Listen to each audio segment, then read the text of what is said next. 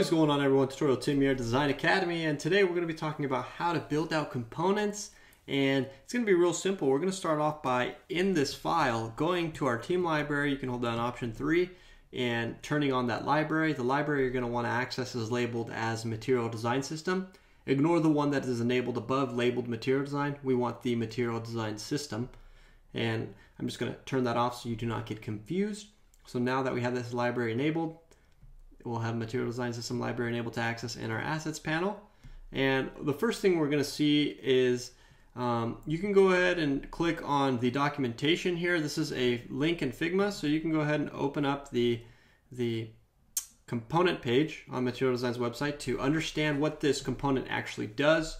There's a lot of in-depth information here that I totally recommend you consuming, as this will only benefit you as a designer. And you'll notice that we have this interactive floating action button that we're actually going to be building out ourselves. There's a default version and there's a mini version set to 40 dips. The default set to 56 dips. And it's 56 dips in width and height, as well as the mini one set to 40 dips in width and height as well.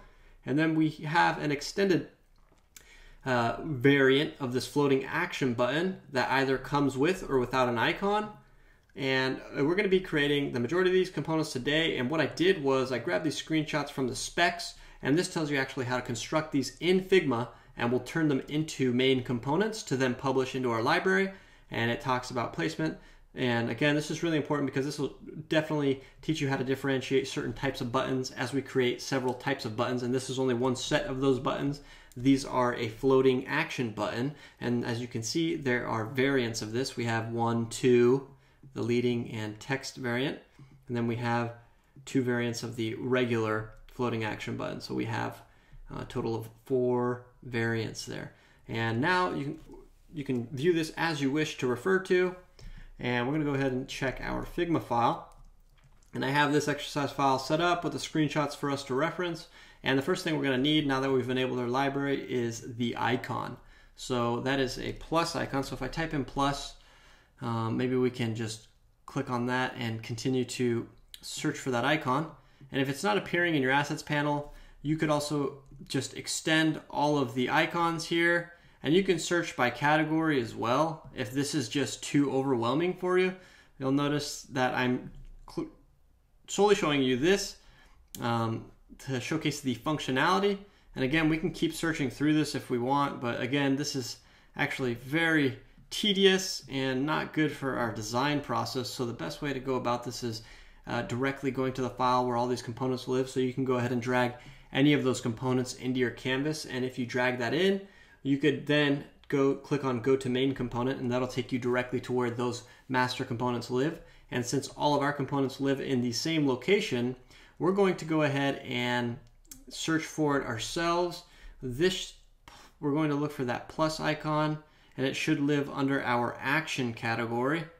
I know even here it may be difficult to parse and find, so I'm going to pause and look for this real quick. Since I can't find this icon, it's actually not in our library, and again, this is our library where I intentionally didn't put all the icons here, although over time I will. And I did that because I actually want us to utilize the icon tool. So I'm going to type in online on the internet Material Design Icons tool, and basically this tool is a resource to download specific icons that we need.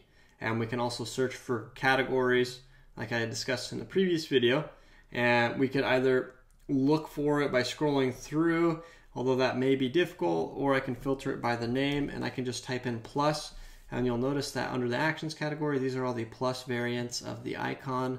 So I typed in plus, and what I was actually looking for was the add icon. So if I can double check by going back to my library and searching for add and my icons, and you'll notice that it is there. It was just difficult for me to find as this is all very dense. Oh, there it is. Let me see. Sometimes you can get overwhelmed by that content, so I can go ahead and copy this, and it's called content add, and I'll go ahead and search that as an example, content. And if I type in /add, it will even further compartmentalize that. And again, we're good to go. I can drag this onto the canvas. I now have the proper dimensions for this icon. I'm just double checking that the width and height of this icon is set to 24 by 24 dips in this case. So you see that that's specified here in the properties panel, and all of these variants of the floating action button use a width of 24 by 24, width and height of 24 dips here for the icon. And we're going to go ahead and create the regular variant first. So what we're going to do is, now that we have this icon, I'm actually going to hold down Option Command G to create a frame, and I'm going to label this buttons /space floating action button regular. This is the regular variant of the floating action button, and it lives under the category of buttons and under the category of floating action button, and it is the regular variant. So that is important to note, that we get that naming convention set from the get-go. It'll make our lives a lot easier, and you'll know what I mean when we start to publish these components to the library. And okay, so now what I want to do is hold down Option Command G, turn this into a frame again. Well, this is the frame, and what I'm going to do is hold down Shift Option as I drag on the frame and ensure that that's set to 56 by 56. And if not, if you don't want to do it that way, this is much quicker. You can just set these to 56 by 56. You'll notice that the icon's set to top and left by default as I scale that out. What I'm going to do is, in the layers panel, click on that icon, hold down Option V and then H, and that will center my icon perfectly as needed for my floating action button in order to create that. So now that I've created that, you'll notice that the spacing on the left and the right of the icon should be set to 16. So the padding should be set to 16 dips on the left and right, which it is on this frame. And it might be hard for you to see because by default that fill was turned off. And I'm holding down Option to get these red line measurements. So you'll see that those specs are set properly, and it is already vertically centered and horizontally centered as needed. The frame size is correct. And what I do need to do before I forget is ensure that the color of this icon is, I'm going to turn off that fill in the icon, and the selection color, which is the color applied to the icon here, needs to be set properly. So it needs to be set to content on primary. And you can't see it right now, but that's fine because we're going to specify the background color of this fill by clicking Style, going to our content, and then we're going to select on, should be on background or on surface. They're all the same color value. And again, if there's ever any confusion on what color to apply, we can always reference the documentation here in material design to understand the behavior better and get clues or hints on how to better construct these elements. But now that I know what that is, I'm going to ensure that this component has rounded corners. So I'm going to change the corner radius here and round that out.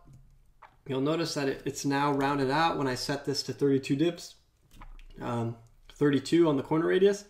I now have my rounded circle, and we have the desired colors applied. And with this icon implemented as well, the last thing I need to do is add an effect style to this button. And remember when we worked on elevation and I created a diagram of the elevation, one thing we can do is reference documentation again and go to elevation on the material design website. If we go to our components, or if we go to design and we select the environment and select elevation, and we go to elevation hierarchy, or whoops, let's say default depicting elevation. I'm trying to find the good example of elevation and where it lies on a floating action button. So a floating action button, let's find the example here. Okay, so here we have it. It's right here. So you see this floating action button right here? The floating action button lies on, when it raises to 12 dips in elevation, and you'll notice that it lives in between 4 and 8 dips on this axis here, and it lives on the 6 dips on the y-axis. So that's where the floating action button is at by default. So if we go ahead and actually go to our styles, go to effects and apply the 6 dip, which is, it's already labeled too in our color system in the description, which is awesome. We have now created our regular floating action button. And once you've created the desired component as needed, we can go ahead and turn this into a main component. And you can either click the create component in the toolbar right there in the center, but I always use the shortcut key to create a main component, and that's Option Command K. If you pay attention to your layers panel, once I hit that shortcut key, I will now have a main component. So that is awesome.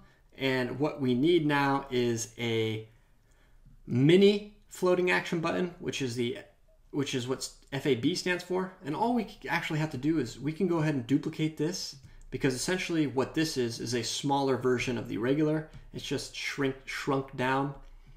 And what we are going to need to do is detach this element. I'm going to do Option Command B. I've now detached that, and it's a regular frame. Or you can right click and click Detach Instance, which detaches it from the main component. And what we'll need to do is now specify the spacing and tighten it. So you'll notice that the padding all around is set to 16 dips. And all you have to do is set the height and width of this to 40 dips here, as specified in the specs. I can go ahead and hit this constrain proportions, type in 40, and it will do that. And what I can do is select the icon, hit Option V and then Option H. I just hold down Option, then hit V, then H, and then it will automatically center that within the parent frame. So everything is now set to 8 dips on the top, left, bottom, and right, as specified here. And we're good to go. The only thing we need to do is actually go ahead and rename this, and we're going to call it the mini fab instead of regular. So we don't have to change the naming convention to the left of this layer, just the rightmost portion of it, which is regular. So change that to mini FAB. Once you've done that, you can turn this into a master component, right click, create component, or main component, I apologize. And now we have those 2 variants. Great, we're good to go. And the next step is we're going to need to create another button, and it's an extended floating action button. And this is our last element that we'll need to create here. And with this created, we're gonna go ahead and reference this mini button. I'm gonna duplicate this button, and I'm gonna detach this instance. And I'm gonna go ahead and set the naming convention, and it's a long one. So I'm going to type in extended FAB, so extended floating action button.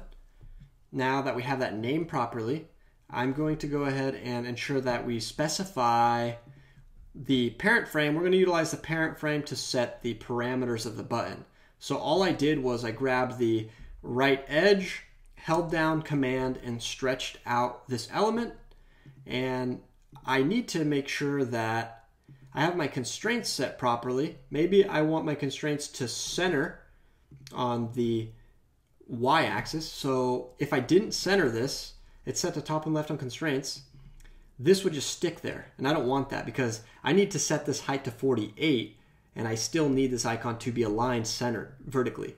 I could just apply that property, go ahead and change the height to 48, and that stays centered. You'll notice that it's set to 12 pixels on the top and bottom proportionately. And you can see how powerful utilizing the principles material design is specified. Things will always be divisible by 4 or 8. And now that I have that height specified, I need to set this spacing to 12 instead of 8 on the left. So now I have that set to 12, so that spacing is now proportionate. And I actually need to create some text. And we have the color style already because we enabled our library for the button color style. And I'm going to specify, I'm going to create some text here, hit T on my keyboard to create the text tool.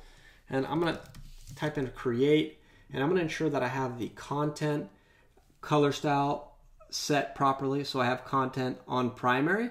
So on primary, you'll notice that it's using the Roboto mono, so it does not look like this text style yet, but we need to apply the style. So with that text selected, I can click on the text styles icon and then go ahead and select button. And I now have create set.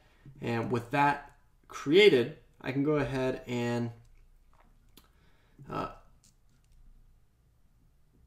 once that's specified, I can go ahead and and specify what I'm going to need to do with this color style is ensure that I'm holding down Command and grabbing the edge of this text here, and I can go ahead and center this. So Option V to vertically center this. My spacing set to 12 here, and I need the spacing on the right to be set to 20 because that is what's specified. The text is centered as it's pointing here. The content being the icon and the text is centered in this floating action button that is extended, and I've now centered that here. And we need to set the spacing to 20 here, so I can go ahead and click on this. I can hold down Option here, which will allow me to see the spacing, and I can hold down Command and push this to the left to see if I'm getting the right spacing. I was off by 1 pixel, so now it's set to 20 there, and I have now created the extended floating action button with all the proper properties. So we can go ahead and double check that by just pulling this next to it, and what we can see is that we have the icon set to 24 by 24 dips as specified here, spacing set to the 12 on the left and right of the edge of the button and the right of the text, and it's vertically centered, and the height of the button itself is set to 48 dips, and the text has padding to the left set to 12 and spacing padding to the right set to 20 dips. And we are good to go. That is our floating button, extended floating action button. Sorry, a lot of words there going on, confusing myself. So I'm going to create that as a main component. And one thing you'll notice is that if I type into this component, I don't have essentially what I need, which is auto layout, because it will automatically adapt what I type and implement the proper spacing as needed as I type. So what we're going to do is turn this into an auto layout component in the next section of the course, where we'll go over specifically auto layout for implementing these components, which needs to be covered separately, I believe, because it's a lot of content to consume and understanding, providing the nomenclature here for this component by layering it accordingly, naming it in the layers panel accordingly, and then also utilizing the tips and tricks to create the components themselves. It may take some time, so we're going to specifically focus on that and constraints as needed. So I'm going to actually center this and ensure that this sticks to the left and right. But again, remember that when we finalize publishing these components, we're going to use auto layout and we won't be using these constraints. We're solely using constraints for the practice of understanding constraints, which you'll be masters at once we build out all these components interactively together. So that is all I have. The last thing is organizing and publishing this. So now that we have all of this organized and published, well, now we need to organize it since we have these main components.